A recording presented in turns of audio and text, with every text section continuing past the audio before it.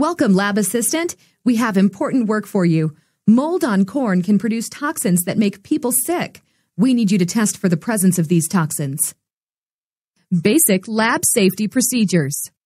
Before you start, there are basic safety procedures that need to be followed in all labs. Wash your hands before and after handling the materials.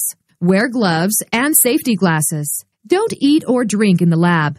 Be aware of dangling jewelry, loose clothing, or long hair that might get caught in equipment. Clean equipment after use to avoid the possibility of contaminating the next person who uses it. Always strictly follow the instructions. Aflatoxin, a toxin produced by a specific mold, glows under black light, also called UV light. We'll first look for obvious mold on the corn, then put it under a UV light to look for aflatoxin that we cannot otherwise see. Keep in mind that some harmless things also glow under UV light. How does mold get on the corn? In two ways, prior to harvest and post-harvest. Prior to harvest, aflatoxin can occur in crops in the field if conditions are right for the growth of the specific mold that produces aflatoxin. Aflatoxin can also be produced by mold growing on corn that is stored after harvest. It's important to dry stored corn so the moisture does not promote the growth of mold. Various foods, including some grains, nuts, fruits, spices, and animal products can contain aflatoxin. Not all molds produce harmful toxins. Farmers and food processors take very seriously the prevention and detection of various molds and potential harmful toxins on food products. This is called a presumptive test, meaning if we see something under UV light, we presume aflatoxin is there. But more testing is needed to make sure it's really aflatoxin and not something else. Start by spreading out the corn. Turn off the room lights.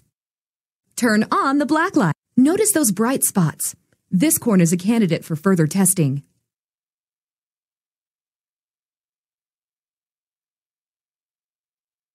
It could be aflatoxin produced by Aspergillus mold. Let's run an additional test for aflatoxin. Why do we test for aflatoxin? Aflatoxin has received greater attention than any other mycotoxin because of the harm it causes to humans and animals. Many countries have attempted to limit exposure to aflatoxin by imposing regulatory limits on commodities intended for use as food and feed. Given their seemingly unavoidable occurrence in foods and feeds, the prevention and detoxification of these mycotoxins is one of the most challenging toxicology issues of present time. It could be aflatoxin produced by Aspergillus mold. Measure out 10 grams of coarsely ground corn.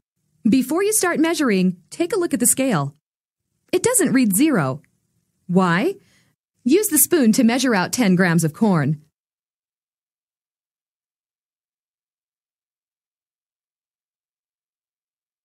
Too much.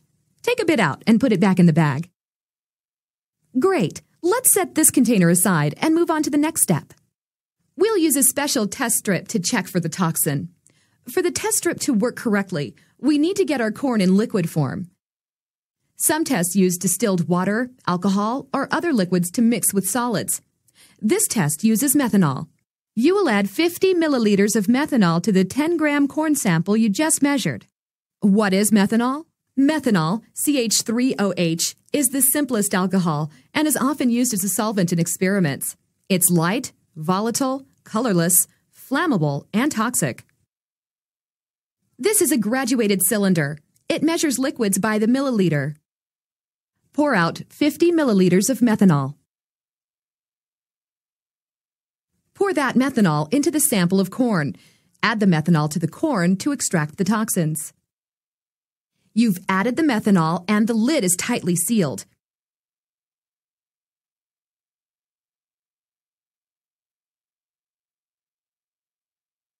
Now, mix it up. Shake for 30 seconds. Okay, 30 seconds are up. You're done shaking.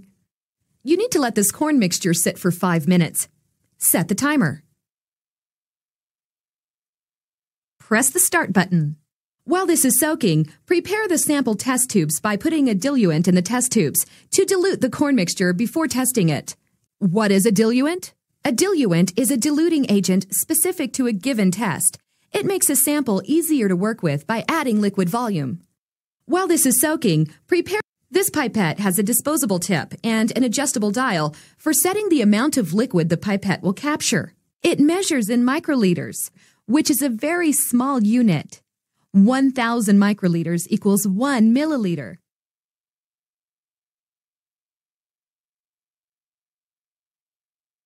Always expel air from the pipette first, so you don't get bubbles in the sample. To expel the air, press down on the thumb trigger until you feel resistance. If you press the trigger until it completely stops, you've gone too far. Now put the tip of the pipette into the diluent container. Add 1 milliliter of diluent to the pipette. This will be used to dilute the sample so there's enough liquid to perform the test. Slowly release your thumb to draw in the liquid. Releasing quickly might draw in air bubbles instead of the full amount of liquid diluent needed to perform the test.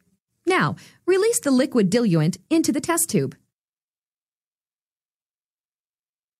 Great! Now that you've added the diluent to the test tube and the corn solution has rested for 5 minutes, add the corn to the sample. Once again, expel the air from the pipette by depressing the thumb trigger to get all the air out. Keep holding it down while you insert the pipette to collect your corn sample. Be careful to avoid the solids and only withdraw liquid. Good job! Now, slowly release your thumb to withdraw 50 microliters of liquid. Release the sample liquid into the same test tube as the diluent. You won't notice a change in the level of liquid because 50 microliters is a very small amount.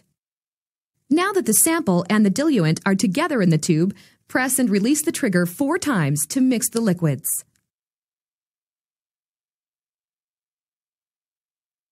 Here is the test strip. Put the test strip into the test tube.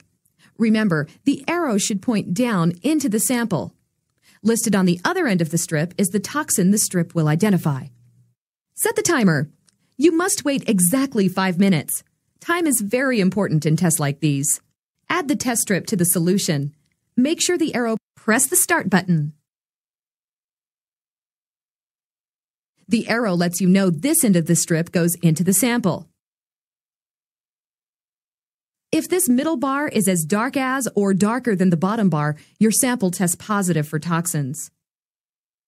If this middle bar is as dark as, this is the indicator strip. If it's visible, you've administered the test correctly. If not, you need to run the test again. If this middle bar is as dark as or darker than the bottom bar, your sample tests positive. This strip is the comparison strip. Compare it to the middle strip to learn whether your sample contains toxins. The arrow lets you know this end of the strip goes into the sample.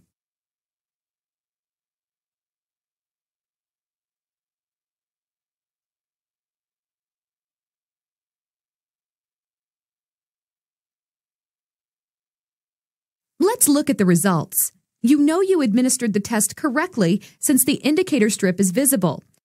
Because the middle strip was equally as dark as the bottom strip, the corn tested positive for aflatoxin. Congratulations! You completed the test for mold on corn. You helped keep mold toxins out of the food supply and prevented people and animals from getting sick. What happens to the corn if it is contaminated with aflatoxin? It has very limited uses since it is harmful to many animals and humans. In many instances, it may have to be destroyed.